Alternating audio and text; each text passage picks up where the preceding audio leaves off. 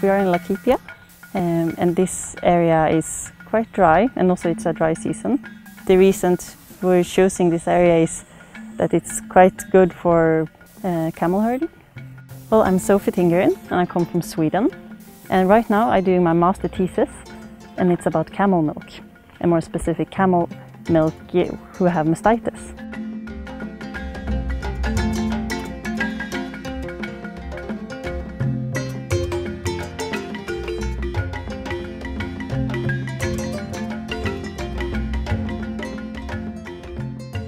Mastitis is, you can say it's bacterial in the milk. And mastitis causes that the milk yield gets less. And if it gets a very severe mastitis, that quarter or maybe the whole udder start milking completely because it gets so much inflammation in the udder.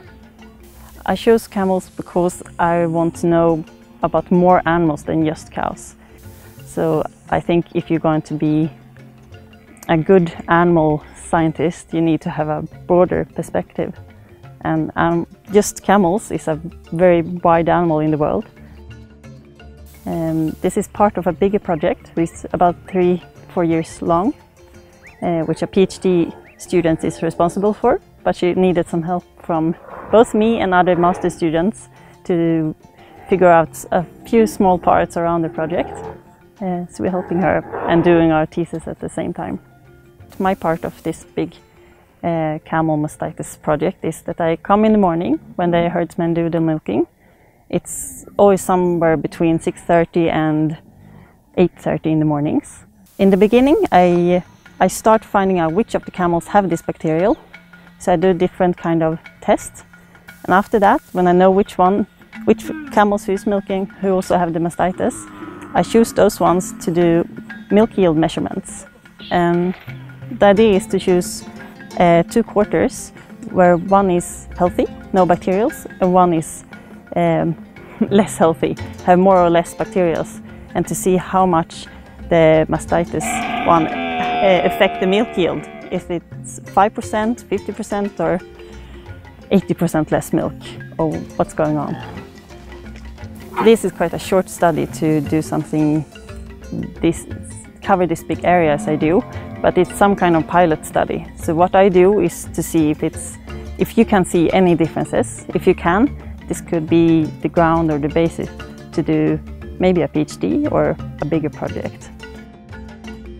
I expected something completely else when I got here to Impala in Kenya. And I thought, well, after these 6 weeks I've been here, I could maybe go on a safari for 1 or 2 days before I go home, so I at least get to see 1 or 2 zebras. But the first day when I arrived here, I got to see so many different animals, both zebras and giraffes, and I've been seeing rhinos and elephants and dik-diks and different kind of antelopes and hippos. And that's all only on the way to the camel herds and on my way back.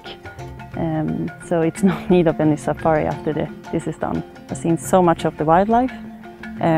I got to see so much of different kind of both tribes and people, get to know different words. I got teached by different people to be able to, in a small way, communicate. I tried to ask about how different traditions is, why you do things in different ways. Else I'm very happy surprised that I get so much support from the herdsmen, that they are interested, that they want to know what I'm doing, and they will want to be part of it. I'm very happy that they helped me so much and giving me so much patience.